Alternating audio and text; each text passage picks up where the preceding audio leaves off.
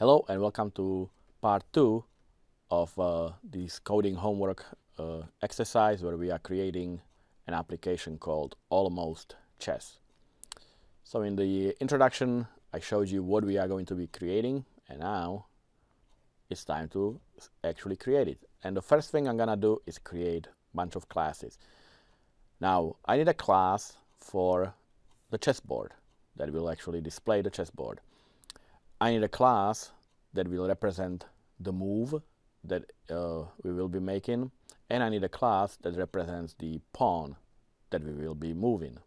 So I'm gonna create those three classes. Let me make this bigger so you can see. I'm gonna right click and click add class, and this one I'm going to call ChessBoard, and I click add, and here's my chessboard. I'm gonna add another one. This one's going to be called move, and one more which is going to be called pawn.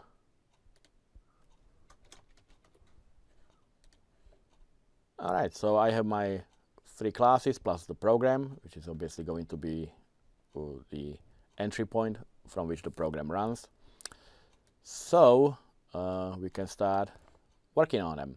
The first one I'm going to create is chessboard. Alright, so first I'm going to make this class public because I need access to it.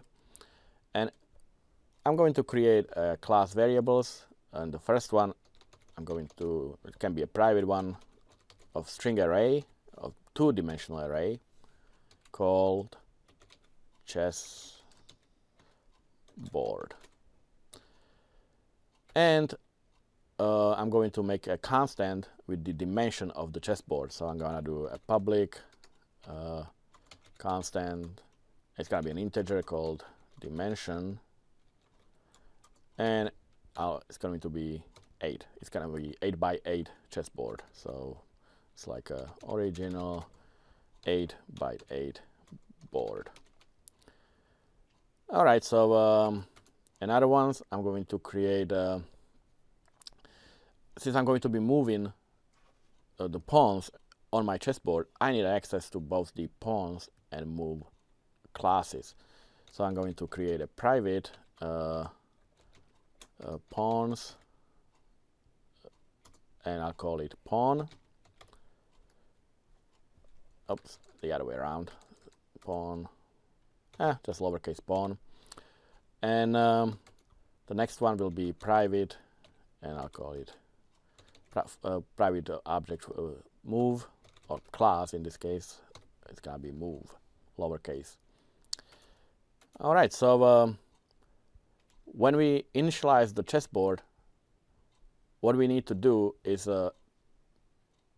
kind of make it a graphical representation. You know, remember the dashes and little plus signs in between each of those pawns. So I'm going to create first the chessboard itself, and then also the symbols that will represent the kind of graphical representation of the chessboard. And also I need to initialize the object of pawn and move. So I'm gonna do it all in my constructor for the chessboard. We don't need any arguments there. So first I'm going to do a pawn equals new pawn, and move equals new move. So now I will have an access to all public members of the pawn and move classes. The next thing, I'm going to create the chessboard itself, so I can initialize the 2D array called chessboard that we created, and that's going to be simply chessboard equals, and it's a string, so it's going to be new string array or two-dimensional array. It's going to be 8 by 8, but we have it stored in a constant called dimension. So instead of 8 by 8, I'm going to use the constant. So that initializes our 2D array. And now I'm going to create, actually before I initialize them, I have to create properties for the graphical representation. So first one is going to be a string. I'll call it ChessBoard. You know, it's gonna be a little longer, but so I know what it actually means. So it's gonna be horizontal symbol, and it's gonna be get and set. And the next one is going to be a string again, and this one will be ChessBoard vertical symbol and get and set. So now I'll initialize these in the constructor as well.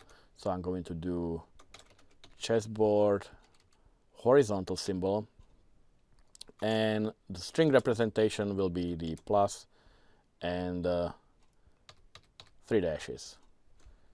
So basically each of those symbols, in our case it's going to be the letter X that represents the pawn, will be surrounded by this symbol horizontally. And we'll do the vertical now.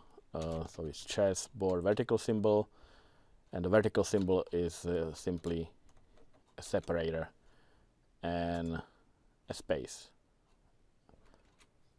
like that. So this will be basically plus and 3 dashes and a vertical separator and X in between. Then it's gonna be all around it. So that's our constructor for the chessboard. And now we can actually populate the chessboard with our symbols. In our case, it's gonna be X, but you can use any symbols you wish, any key from your keyboard. Now, before we do that, though, we need to kind of make our move and pawn classes workable. We need to assign members to those classes in order to work with them in our chessboard class as well. So in the next video, we will assign our member classes just like we did here. You know, the constructor and the properties and the private variables, and we will do that for our move and pawn classes. So stick around, and I'll see you in the next video. Take care.